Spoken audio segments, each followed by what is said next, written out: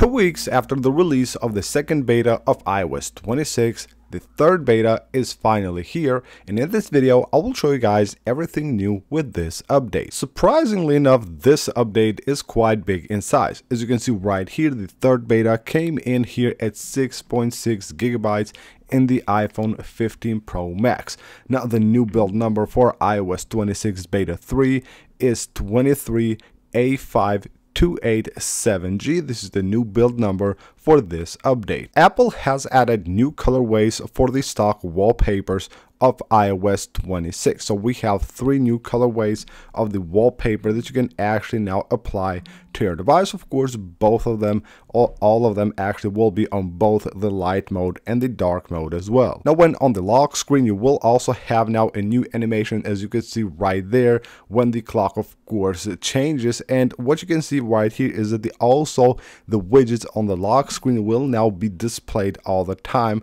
which is really awesome. The liquid glass design on iOS 26 beta 3 has now way more contrast. As you can see right there, when I swipe here between different photos, it shows a way more contrast, of course making it much easier for you to read anything that you might have on the buttons or maybe even on notifications.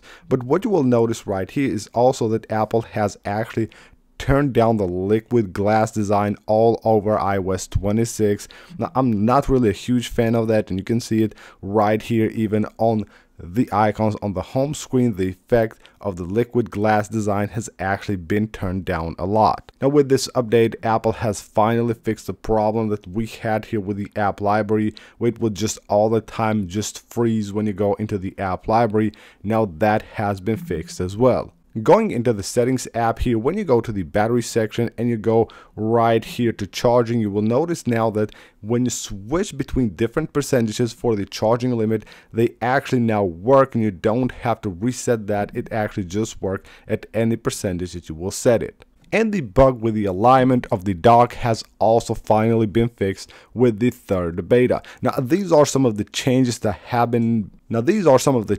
and fixes that I have been able to notice on this beta. Of course, until now it's very early on this beta, so we'll have a lot of changes and new features to talk about on the next video. Now with this release, with the third beta, expect the public beta to come out next week, and then the week after, on the 21st or 22nd of July, expect to get the fourth beta of iOS 26. So that's basically it for this video, guys. Hope you enjoyed it and found it helpful. If you did, smash that like button and subscribe for more, and I'll see you on the next one.